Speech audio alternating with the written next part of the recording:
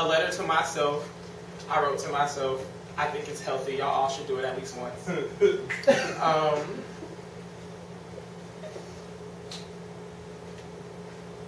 You, who lives in leaking hourglass, loves like Atlantis, put your floaties on.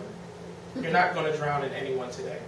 You beautiful fool, who's mastered the art of falling while being fragile, turning tongue and mouth into broom and dustpan when you splatter. I know some days you get tired. Long for someone else to help clean up what others call works of art. You taught self how to make broken beautiful, how to turn broken into attention. Broken boys make friends easily.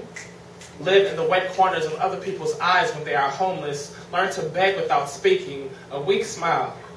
Gleam in the eyes. Broken boys get poems written about them. Get told their bodies are attractive because of how modest, less muscular they are.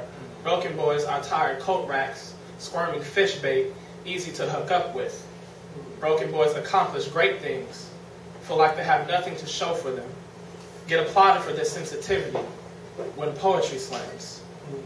To the beautiful fool who smiles like sunlight is trapped in between lips, I want you to smile with your mouth open in pictures from now on. Every time. I want you to write in open spaces during the daytime when someone hurts you, when someone is sweating you, when someone is just being an asshole. Let them know right away. Be blunt.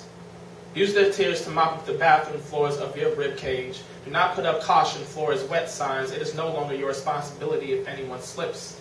Let them hurt. Know you would be a hypocrite if you didn't. For it is impossible to master the process of healing.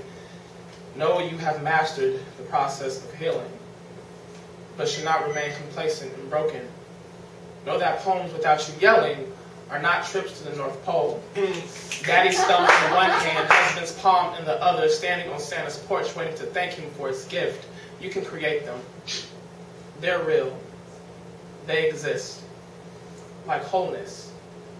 Don't be afraid of that. You beautiful fool. Thank you.